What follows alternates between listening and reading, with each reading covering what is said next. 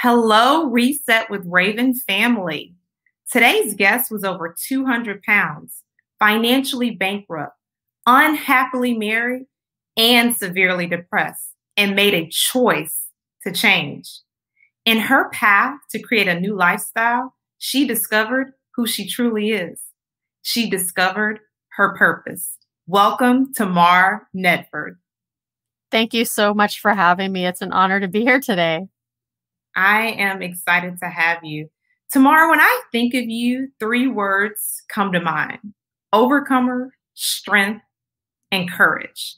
You're a life coach, best-selling author, a fellow podcaster, performance consultant, and champion for people in recovery, and a purpose-driven leader, a force, right? And I often think of the purpose discovery as a journey filled with doubt, fear, confusion, and uncertainty.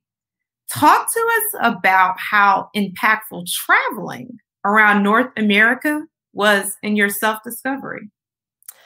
Wow. Thank you for the introduction, by the way. That gave me goosebumps because I'm like, who is this person? Because sometimes it's still really hard to believe that I have been able to make these changes and I am where I am today. But I think the biggest reason that I found my purpose was because I overcame a lot of adversity. I actually started drinking and using drugs at the age of 14 because I never felt like I fit in at all. Everything was always awkward. I was a people pleaser. My dad was very hard on me. And I thank him today because he's given me the work ethic that I have now. But I always struggled to fit in. And when I found my solution to that, which was alcohol, for the most part, I felt like I was alive. I felt like I could be that person who I wanted or who I thought others wanted me to be, right? But at that point in my life, I stopped with the self-love, right? I didn't know how to love myself. I thought that the way that I was I had to have other people's approval. So I was always seeking that recognition, that gold star. And of course, alcohol kind of hid that for me. And in my journey, I fell into harder drugs. I also became a chronic yo-yo dieter. And at a certain point, after an incredibly abusive relationship, I actually decided, okay, I need to change. And instead of looking at, what I had done to create all this chaos in my life, I thought, well, maybe I should just get married, right? Maybe I should have kids. I should do all the things that society tells me I should do. So I got married. I didn't have kids because, of course, I was drinking at the time. And I thought, well, I can't go 9 months without alcohol. That would be silly. And my ex-husband now at the time, he was an alcoholic as well. And that stuff didn't make me any happier. Doing what I thought I should do actually made things worse. And so my depression escalated. I was medicated for a while. I was still drinking, so I was not actually, looking for solutions at the time, nor did I want to recognize the life I had created for myself. But, about 6 years into my marriage, like you said, I was 215 pounds. I was incredibly unhappily married, and through a lot of it, my own fault. I was severely depressed and I wanted to end my life. And I just remember sitting there with a bottle of pills in my hand, and I had a dog. His name was Rudy. He was a little pug, and he just kind of looked up at me. And I felt in that moment that there was this divine intervention, right? Where I thought, I need to make a change. I felt like something was telling me I had a purpose in life. And that is actually my first, pivot in life, was recognizing that what I had been through was actually something that I could utilize as a gift to help other people. But it was really hard to get to that point, right? Because my whole life, like you said, I traveled around North America, I had a good job. I ended up getting sober. I got all this stuff, but I didn't know what my purpose was. I just kept seeking it from external sources. That's very interesting. I heard something just yesterday that is really shaping the way I see life, and it's making me really do a lot of reflection. And it was that some things that we thought were negative, or we thought that they were, this is awful, it was development. And you had to go through these things to become who you are today. Your book, your podcast, who you are as a person today wouldn't be as rich, wouldn't be as full had you not had that pain and that development.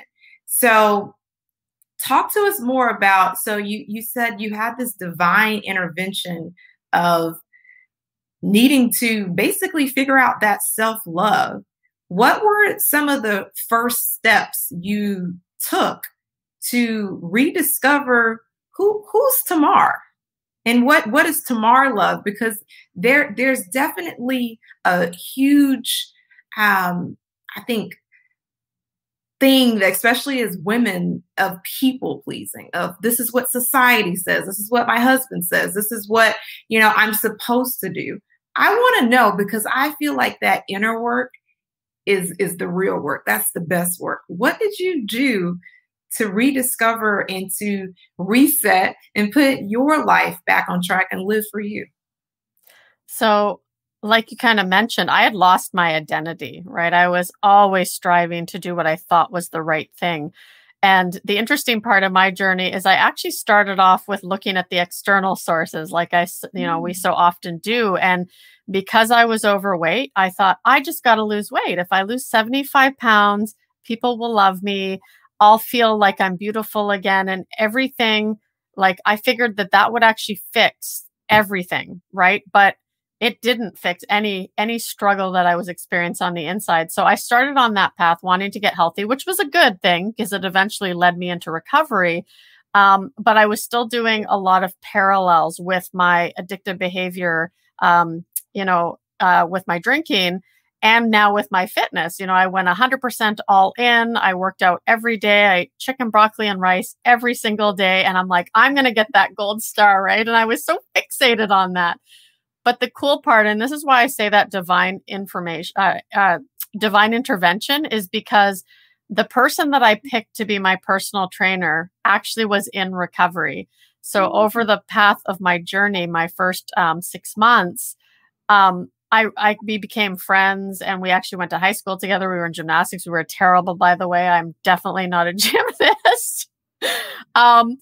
And so we started to develop this relationship, and she saw these habits that I had with being like, hey, I only had 9 drinks this weekend, but I was also drinking a half a bottle of NyQuil, right? Mm-hmm. Every time I drank to fall asleep. And so nobody who has those problems obviously has to brag about the fact that they didn't have a drink on the weekend. So eventually all that led to my bottom, which is when I decided to stop digging. I went into recovery. And the first thing I started to do was actually look back on my life. I wrote out my whole life story, which was very difficult. And I read it to somebody out loud. And reading that and actually seeing, whoa, this is unmanageable, right? Like, I've made a mess. So I think for me, that the first step was really recognizing that I needed to change. And then I developed, faith in a higher power, which was huge for me because I'm a very spiritual person. I've never really grown up religious, but now I believe that there was always something looking out for me because I'm alive and I'm here to share my story today. And then it was cleaning up that past, right? That allowed me to reset because I actually went to everybody that I felt like I had harmed, and I had a conversation with them like, hey, what could I do better? How can I regain your trust? And slowly over time, I've started living a lifestyle to show people, right? A lot of people get upset when people don't forgive them. But when you've broken that trust, it's a matter of showing people that, hey, this is the lifestyle, right? And they'll eventually see. So that, I think, was how I developed my foundation and what really started my initial reset. How did you find the courage and the strength to go to people? Because I remember on your podcast, the Road Beyond Recovery, you talked about the importance of doing things that scare you, right?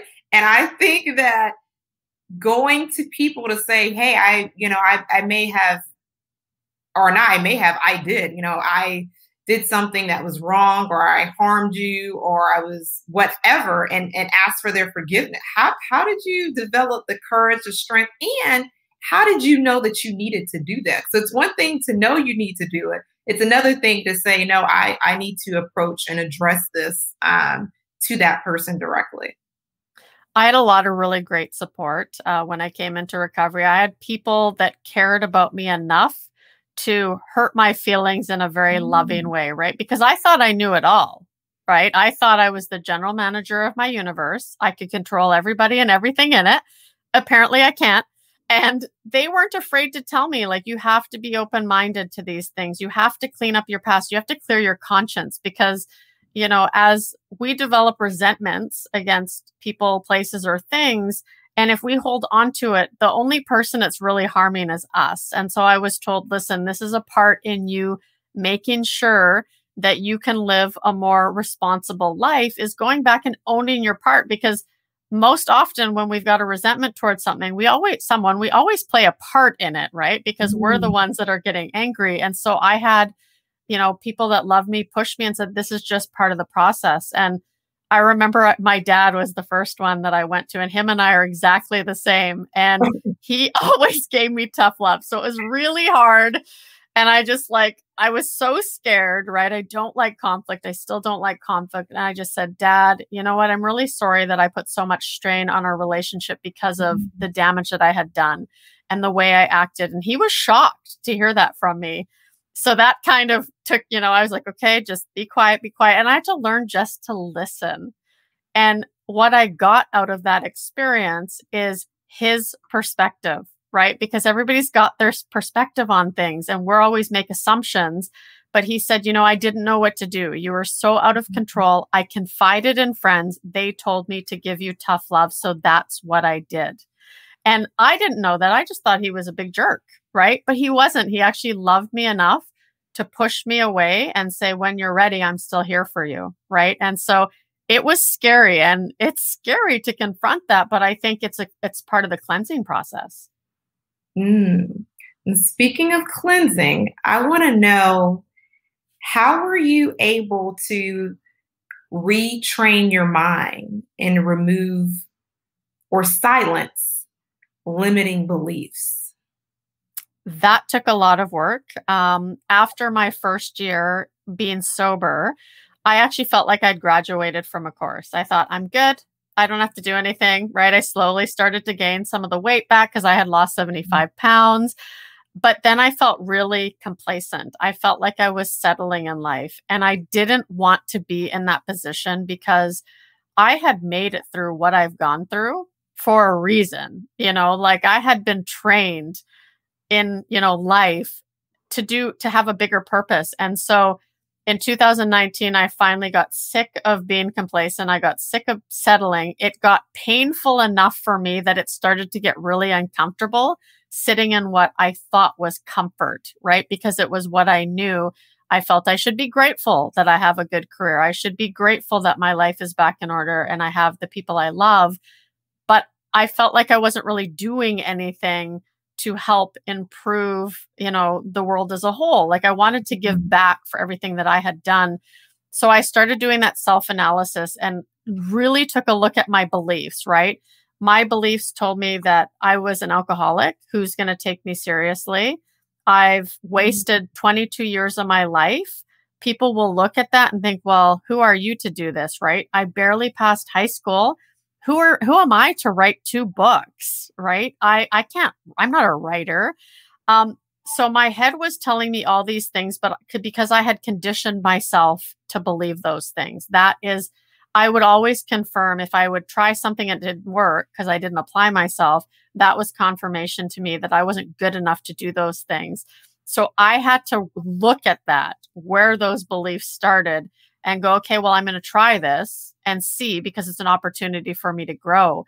So I did write those 2 books, right? I just one step, one foot in front of the other, and I just did it, right? I also surrounded myself with people who believed in me enough until I could believe in myself fully.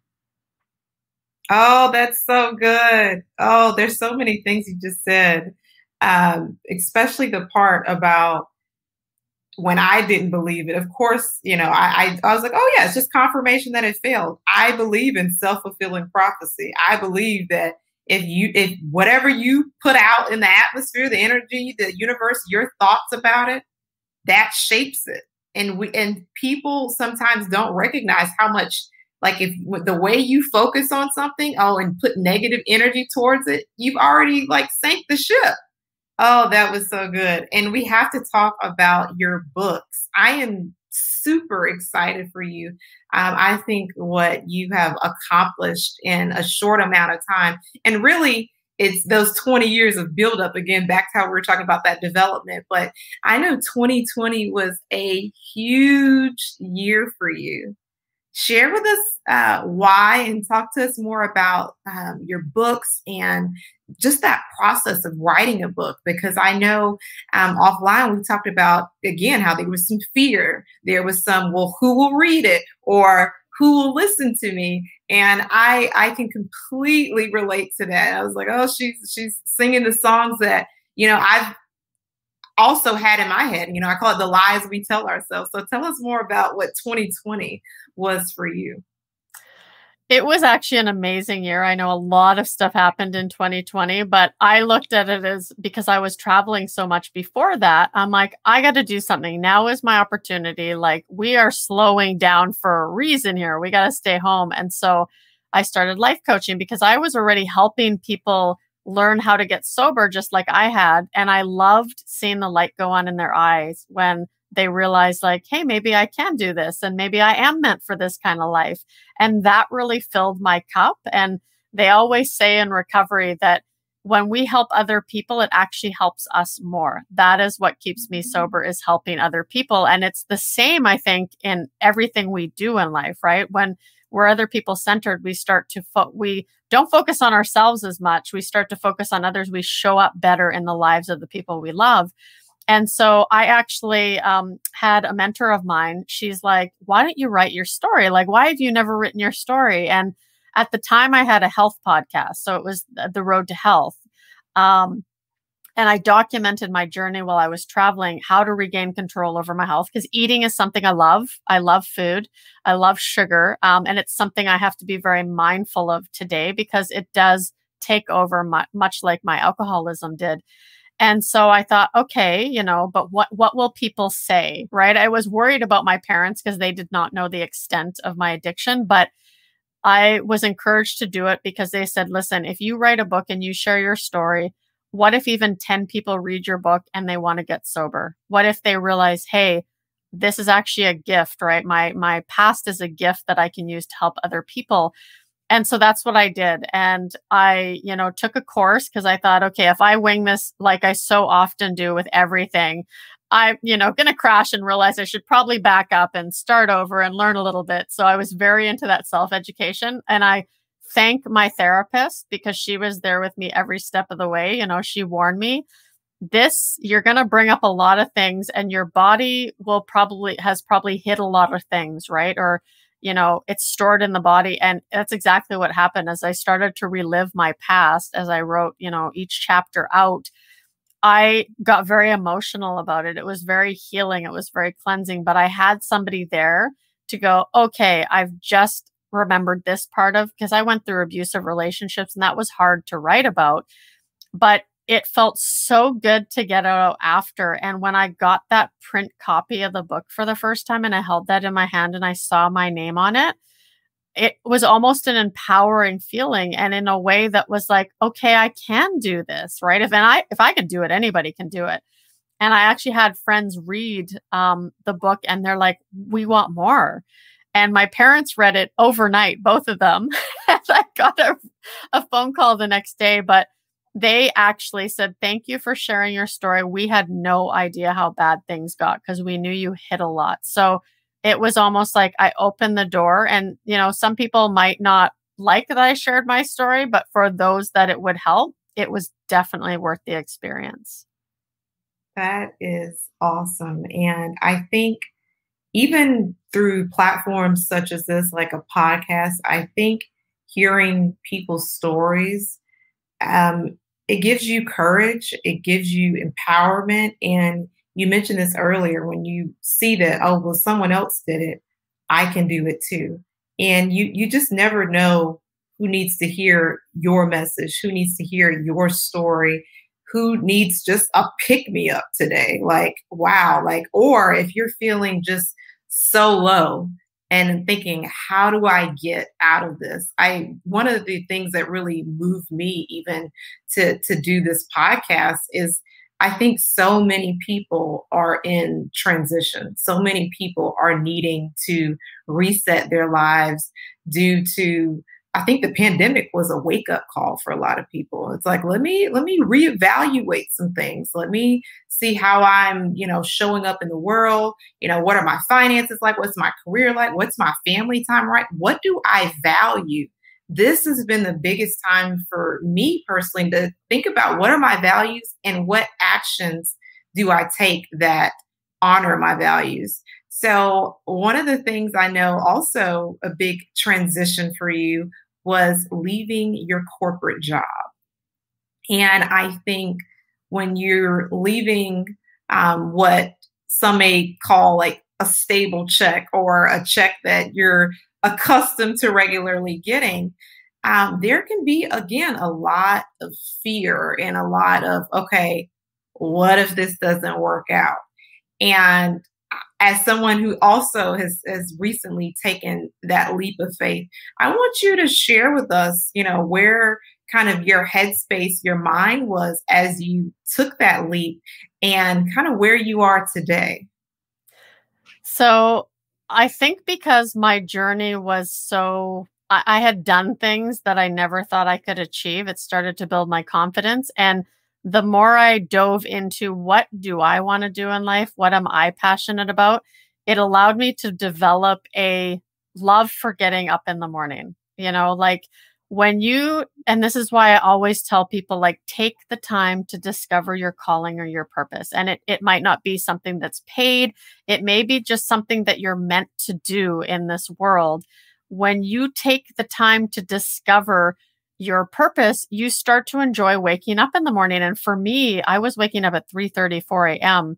for quite a while there because I had my corporate job. And so from 7 to 4:30, that was what I had to focus on. And as I went through my journey, I started getting more clients. I wrote my second book. My time was getting very full. And I knew that with my personality, because I'm a very A-type personality, when I put my mind to something, I'm all in. I knew that because I have this habit of being really excited, going all in, burning out, having to step back. Like, I really pushed the boundaries of how much that I can accomplish. I was doing this as well. But I remember I had thought maybe I'll take a leave of absence. And for me, it was that security, right? Like, it's hard to take that leap of faith and just leave your day job, because I've had two periods in my life where, when I went bankrupt after my marriage ended. And then when I was young and I was in an abusive relationship, I, had to do credit counseling. So I've always had that fear of financial insecurity, right? But I sat down and I think I'm so grateful for the friends that I have, especially in this space, right? Meeting people like yourself as well. I had a coach friend sit me down and she's like, what are you doing? When are you going to do this thing full time? Like, you've got this purpose. And could you imagine if what you're doing, you could put 40 hours a week into? And I said, yeah, you're right. And I said, I'm going to take a leave of absence and see how it goes. I want to travel. And she's like, why would you do that? And I told her, I was honest. I said, it's that fear. It's that financial insecurity. Like, I've got a good job now. And she was like, Tamar, when you quit drinking, did you keep a bottle of vodka in the cupboard just in case you wanted to go back? And now that resonated with me, because I was like, no, I didn't actually. And I'm not saying, just quit your job and do what you love. I mean, there is definitely, I had been doing it for almost a year at that point. And I just felt so strongly about my purpose that I knew eventually, like, if I waited until I felt ready, I was never going to be ready. But when she said that, that was very profound for me. The next day, I wrote my letter of reference and I gave my notice. And I just said, I have to follow what I love. And I just started writing out, like I've learned in coaching, what is the worst that can happen, right? So every day I get to wake up now and do what I love. And it's scary sometimes, but I love what I'm doing, and that overrides the fear. I love what you just said. I actually was just thinking last week that, if you have a plan B, maybe you need to rethink your plan A because you're not committed enough to your plan A. So that's huge what you said about, oh, do you just keep the alcohol around just in case? I think that goes back to being so committed, so focused, and so in alignment with what you said, your purpose and calling. Like, I am meant to do this. I was born for this. I'm the one. I'm the only one that could share my story. I'm the only one that could talk about the road beyond recovery from my experiences, from my vantage point. And because I am the one, someone needs to hear that message from me. So before I ask my final question, where can we find you online? The best place is my website. So you can go to www.theroadforward.ca, and that has all my social media links. My favorite place to hang out is Instagram, which is The Road Beyond Recovery, which is also my podcast. Awesome. Awesome. And the final question, what's the biggest lesson you've learned in your reset? That my adversity and the addiction that I've been through has allowed me to discover my purpose in life. And now I realize that my sobriety is actually my superpower. That was a gift given to me to help other people in the world. So use your experience. Lovely. Thank you so much. This was amazing, amazing, amazing. Thank you for having me. All right, everyone, a wonderful conversation yet again. Be open minded and available to feedback. You don't have to be the general manager of your own universe. You can have a board of directors. Share your story. It's a gift to people. Take the time to discover your calling and your purpose. You all, this conversation doesn't stop here. I'm Raven M. Harris on all social platforms, and I invite you to connect with me. I'd love to hear about your journey in resetting your life. And you all know I only have one ask. If this message was of value to you, don't keep a good thing to yourself. Share it with someone. Text it, email it, and spread the word with your friends and family. I'm on a mission to help as many people as possible reset their lives in the forward direction. Because remember, a reset is always available to you.